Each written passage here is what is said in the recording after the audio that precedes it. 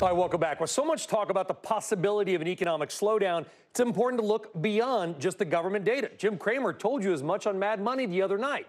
So let's do more of that by diving into BB&T's latest quarter. Joining us exclusively on The Exchange is Kelly King, the chairman and CEO of BB&T. Kelly, it's great to have you on the program. So much discussion about a possibility of a slowdown. How is BB&T seeing loan demand? Well, glad to be back. Loan demand is actually very good. Actually, production is very high. Our pipeline, where we kind of measure, all of the applications in process, are at an all-time high.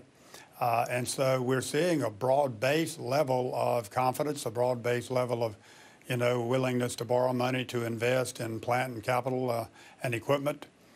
So overall, it's very good. The on the street doesn't match up with a lot of the kind of national rhetoric that you hear.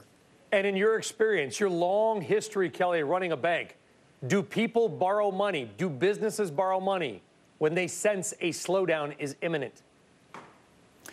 They do, Brian. It's interesting. Yeah, they do. I travel around and I talk to lots of business people one-on-one.